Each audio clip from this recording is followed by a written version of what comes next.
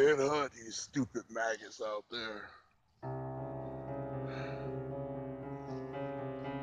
Soultaker, this has gone on too long.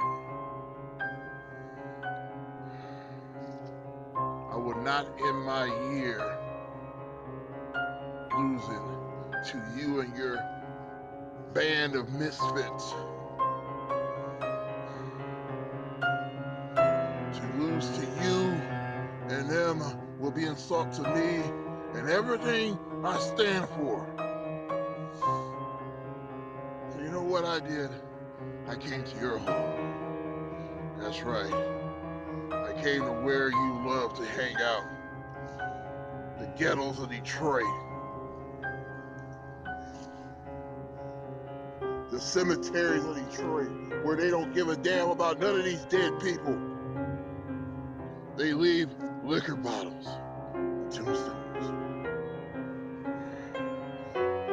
This is where I'm going to place you. I'm going to put you in your final resting place in this shithole.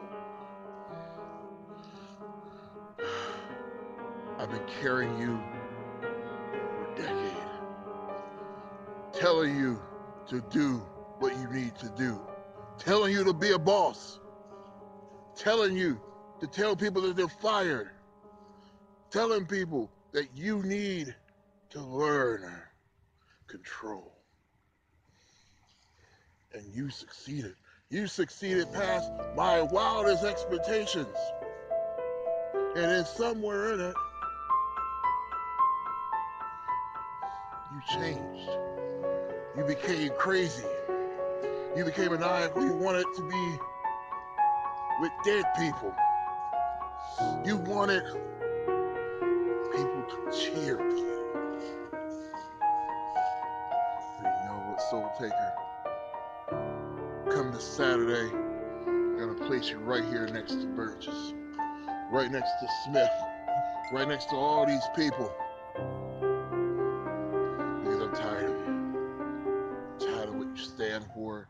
I'm tired of looking at the remnants of what used to be my former best friend.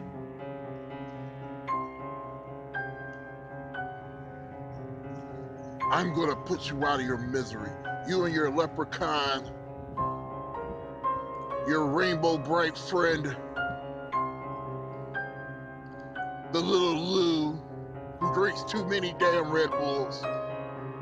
I'm gonna take them out. And me and my paid men, Beast, LJ Lawrence, the karate's bad boy. We're gonna be finished with this once and for all. Harvest takeover. The only person's gonna be rest in peace is you, Soultaker. This ghetto slum. Rest in peace.